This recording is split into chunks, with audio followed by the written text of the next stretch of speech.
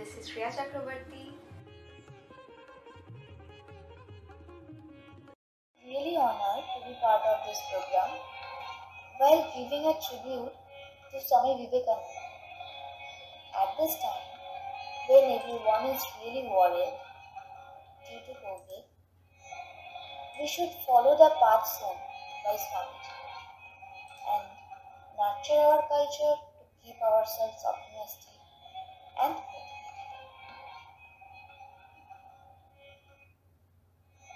I am a passionate follower and contributor of Indian culture in the form of performing arts, which is dance, more precisely Indian Odissi classical dance. My journey started from my childhood, when I did not have any idea what are the different forms of dance and how it differs. But I knew one simple thing: I love dance as it portrays the emotion and thought. And the inception of my journey started from my school Ramakrishna Mission. After that, I got a chance to learn under the guidance of Guruma Srimati Monalisa Ghosh, one of the leading exponents of Odissi dance. Guruma was the disciple of Guru Padma Vibhushan Kelucharan Mahapatra. If we have to know a little bit of the history of Odissi dance, then we have to talk about Guru Kelucharan Mahapatra. We can say he created the modern form of Odissi dance, which we are following and carrying the legacy today.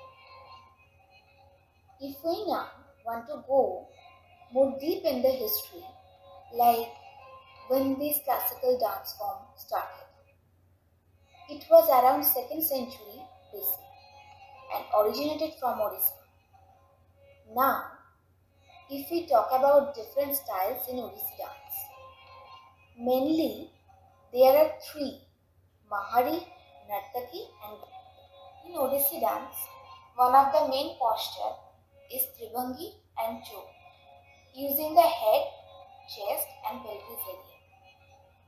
There are 63 hastas in modern Odissi dance to express the meaning of a given act. Odissi dancers are colorfully dressed with makeup and jewelry.